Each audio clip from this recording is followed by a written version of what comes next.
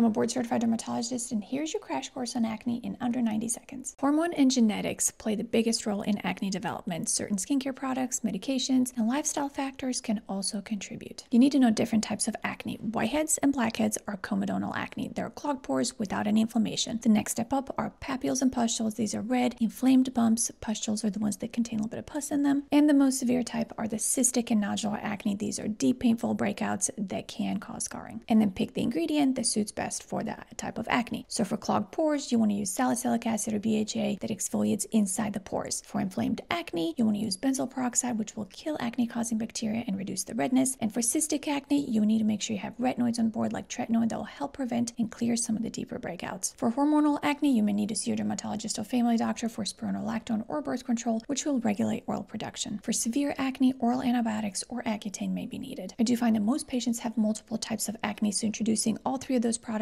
one at a time slowly and gradually, consistency and maintenance will be the key. What crash course would you like to see next? Drop your suggestions in the comments below.